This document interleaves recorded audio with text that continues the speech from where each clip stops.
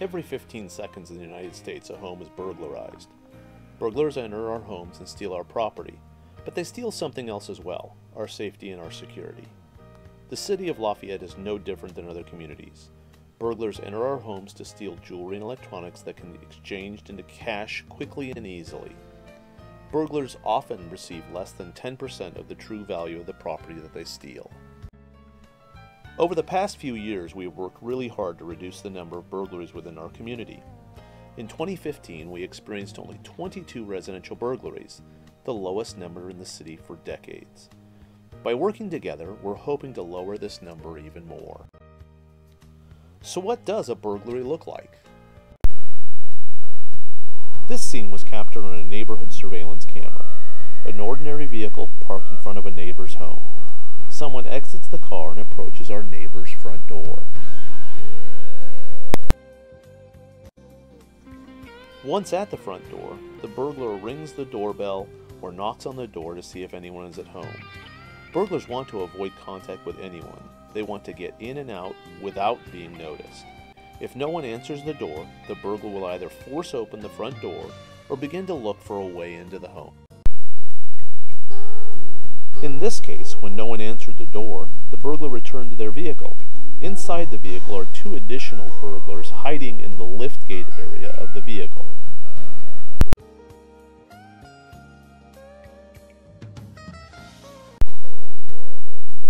The driver then backs the car into the driveway of the home.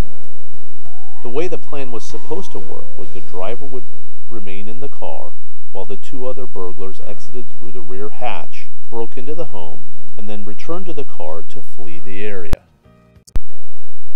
As the car backed into the driveway, one of the burglars in the rear of the car noticed the security camera that had captured everything they had done.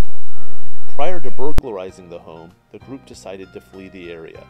They went to another neighborhood and broke into an unprotected home there. So what can we do to make our homes more resilient to burglary? We've got a couple of tips for you. First, locking your windows and doors is the first line of defense at your home to a burglary. We would all recognize this as an invitation to a burglar who may be passing by on the street. Easy to get in, and little trouble in getting out.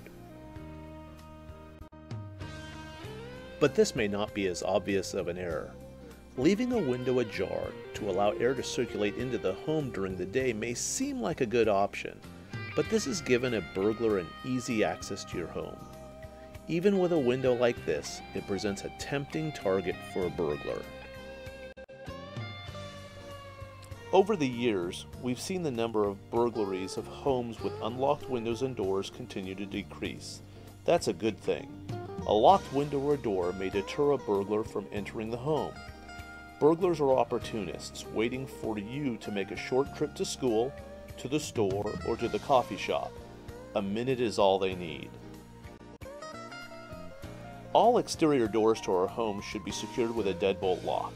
The deadbolt should extend into the wooden frame by at least an inch.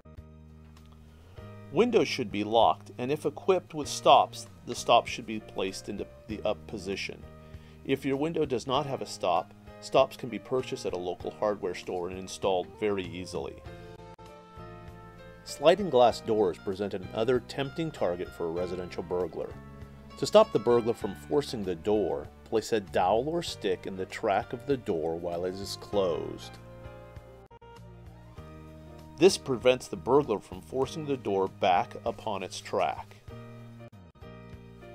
Many of our residents have alarms installed upon their homes, but fail to use them when they leave.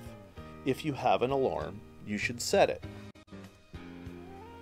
Alarms notify the police that something is wrong at your home.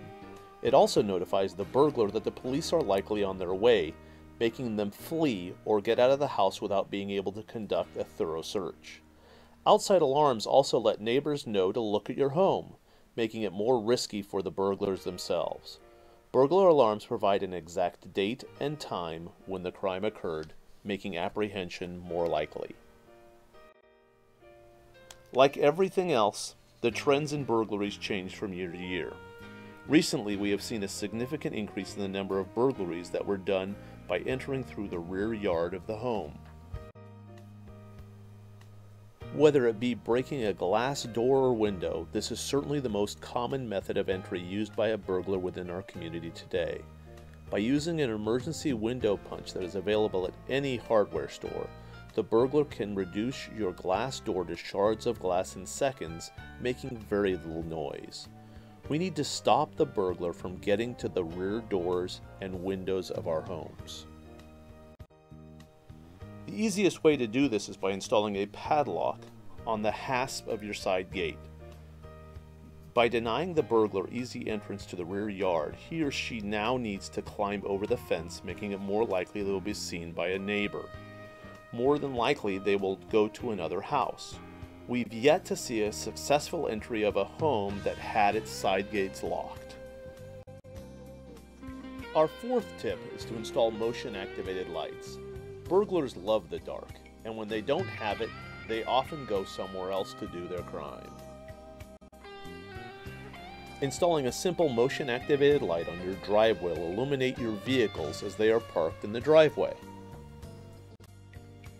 Lights on the side or rear of your home will alert you to the presence of something or someone in the rear yard at night.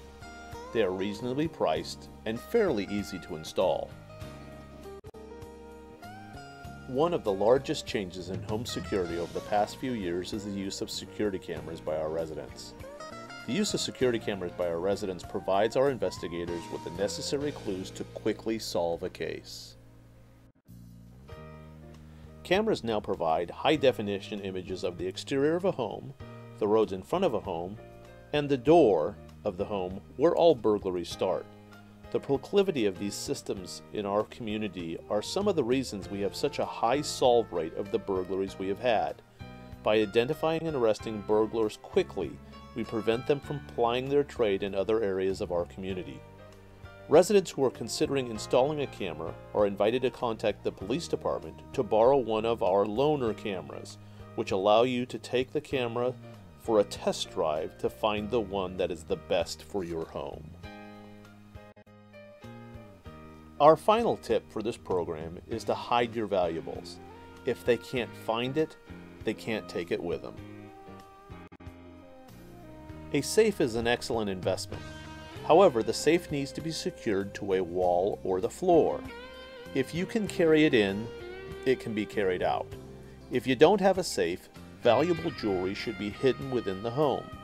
Leave the costume jewelry in the box for them to find and believe they've found the treasure chest. Heirlooms that you would miss should be treated as such. Hide them in a place that will take the crook time to find.